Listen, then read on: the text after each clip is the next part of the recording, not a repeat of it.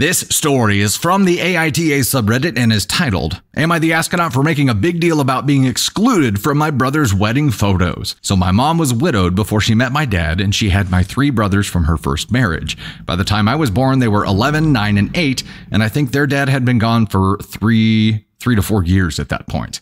I always loved and looked up to them, but I can't admit now that they were never too into me. Mom would bring us all together for movie nights, family game nights, hikes, bowling, museum tours and stuff, but that gap between us never closed. I didn't see it when I was younger. I felt so lucky to have 3 big brothers, and people used to say how sweet it was to be a little girl with 3 much older brothers to look out for her and protect her. So I believed that's how it was. And I would get so caught up in it whenever they visited that I ignored how much they avoided being around me or how cold they were to me. They also don't have a close relationship with my dad, but I knew they had a different one and thought that was pretty typical. But I still thought they were real siblings, I guess. My oldest brother got married last year, and the wedding was the experience that opened my eyes, I guess. My brother's wife got a few sibling photos taken in different poses and stuff, and my brothers had photos together, and my brother and his wife posed with all the siblings. But all the siblings did not include me. I was not in any of the sibling photos. Okay, timeout, red flag. I'm going to throw that right there. And also, we don't know how old OP is right now, do we? We do not. I do not have an age for OP right now. 16? Okay, it says in the next paragraph, she's 16. She's 16. My mom even came to get me, and I then watched as the photos were taken without me. My mom told my brother I was waiting, but he said I would only be in the bigger group photo at the end. When it came to the immediate family photo, it was just my mom and 3 brothers with my brother's wife and her parents and siblings. Dad and I were not included in that. My brother did this really sweet dance with his wife's youngest sister, who was 14 or 15, I think. I'm 16 for reference. And that was like a major highlighted thing, but he didn't dance with me at all, and neither did my other brothers.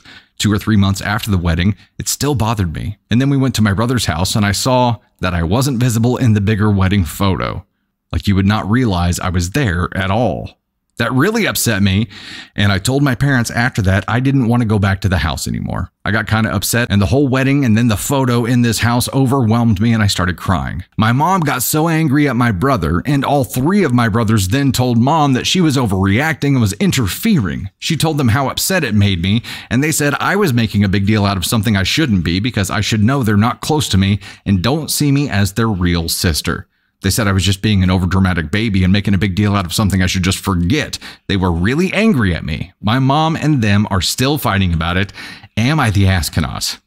Okay, they were 11, 9, and 8 whenever she was born. 11, 9, and 8, I don't think is too old or old enough to be, to be unaccepting of a new child coming into your family. Would it be different if it was like full on their biological sibling? It's still a half sibling, but just wasn't accepted at all as a member of their pack, as a member of their clan. Why? Is there some kind of difference in treatment that she got growing up, which she didn't control, by the way? All she wanted from these guys was love. And for whatever reason, they were like, yeah, we're good. And you're going to tell me that an 8-year-old made that decision from the get-go to be like, yeah, I'm going to keep my distance. And an 11-year-old, 11, 9, and 8, those 3 were like, yeah, she's not with us. That's some bullshit. There's got to be more going on the back end that has that creates that kind of separation. If they just did it just to do it, it just doesn't make any sense, and it makes it that much worse for them to do. I'm guessing they have their own reasons. Everybody thinks they're doing the right thing for whatever fucked up reason it is, but there's got to be more to it than just, yeah, you didn't come from the same dad as us. Or maybe that's how they coped with losing their dad. They pinned it all on you, OP. No matter what, it's not your fault. You're not the asshole for this. You didn't do anything. Whatever decision they made had nothing to do with you. It had to do with environmental factors that were beyond your control. You became the scapegoat for their grief or their frustration or whatever the it was. It was not your fault. And here you are, 16 years later, they're still taking it out on you. And going out of their way to take it out on you. That's bullshit. When you are going out of your way to take something out on someone who has no control over whatever your frustration is, you're an asshole. Brothers, you're a trio of douche canoe assholes here. Because you've been treating your sister like this the whole time. She's just now catching on. But you made a spectacle of it this time. Do you understand how damaging that could be for a 16-year-old who thought You were all her big brothers and you had her back. Now she's finding out she doesn't have any brothers at all. In fact, you all hate her. Dicks. Now, quick glance there. You're a bunch of ASCON ones. I'm sure there's a ringleader here.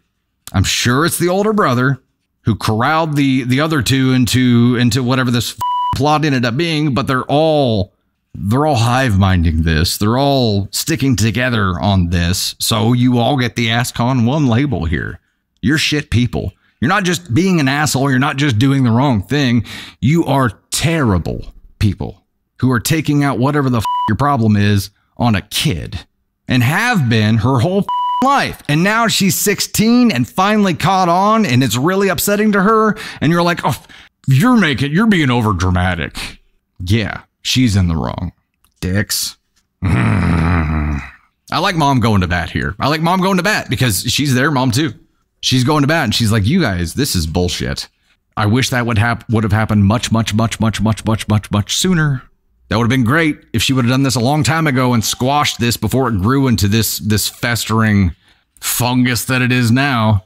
I don't know where festering fungus came from. It's just that's what happened.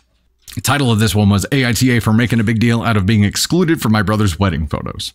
Probably she's a golden child and didn't know. This happened at birth. They decided they just, they didn't want to be connected with her. And yeah, that could be. It could be that mom's new hubby is better off and that she got a lot of things that they didn't get as kids. But guess what? She doesn't control that. She didn't make those decisions. She didn't say, yes, I'm going to have a better life than you guys.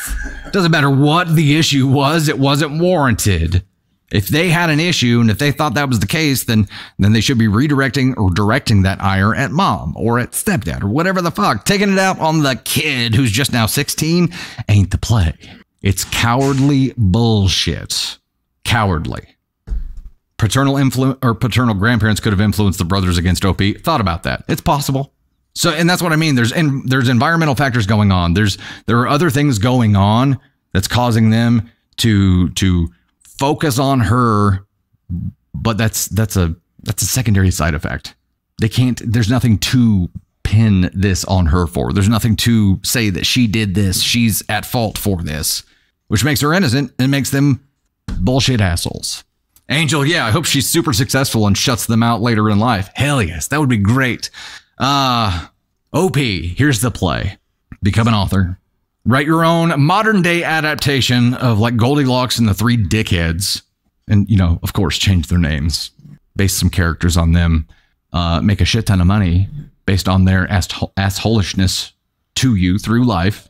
And then never answer their calls. When you're ready to get married, send them a wedding invitation, but not to invite them, just to let them know that it's happening. And in there it can specifically say you're not invited. Just thought you should know this was happening.